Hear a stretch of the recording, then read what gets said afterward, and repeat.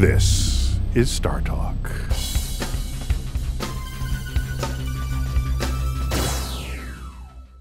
At Bernard3 on Twitter. Gavin said I wasn't giving Twitter any love, so let's go to Twitter. Here's what he says.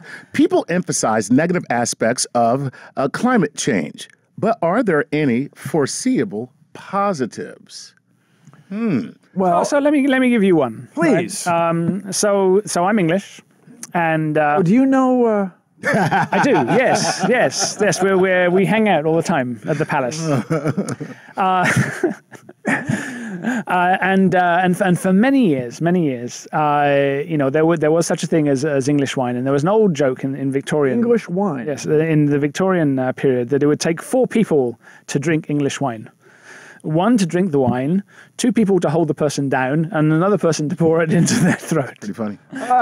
Very troubling. Yes. Okay. But now it turns out that there are more vineyards in England than there have ever been in history, and in fact, the when you say history, champagne over 500 years, 1,000 years. Thousands years. Yes. 1,000 years. We have records of vineyards in England going back to the Doomsday Book over 1,000 years ago, but there's more now, and the wine they're producing in blind tastings against champagne actually wins.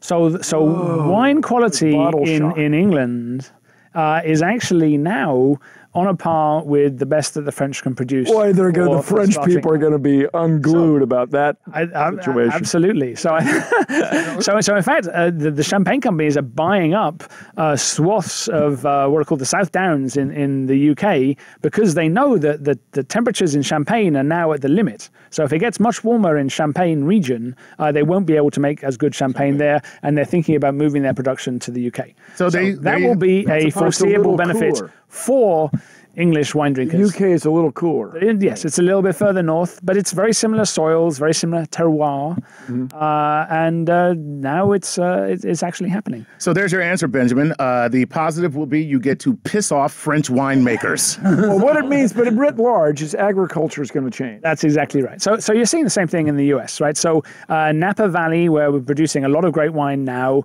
is at the limit of how hot it needs to be. If it gets much hotter, it's going to be hotter. So production is moving to Oregon, Washington State. There's some excellent wines that are really emerging there. And that's part of, and British Columbia even, yes. So, I mean, I tasted wines in British Columbia maybe 20 years ago, and the same joke would have been true then.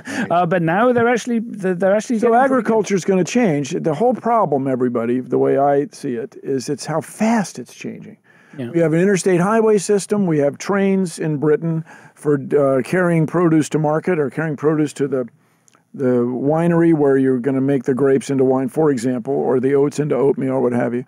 But we're not set up to have all that production move farther and farther north, or farther and farther from the equator, and rain patterns are changing. Yeah, I mean, for niche things like vineyards, they're pretty much on the ball, and so they pay attention to these things and move things along quite quickly. But your bigger problem is the staples, not the luxury goods. Wheat, corn, barley, soybeans, all of those things are affected by better known as food for most of the world.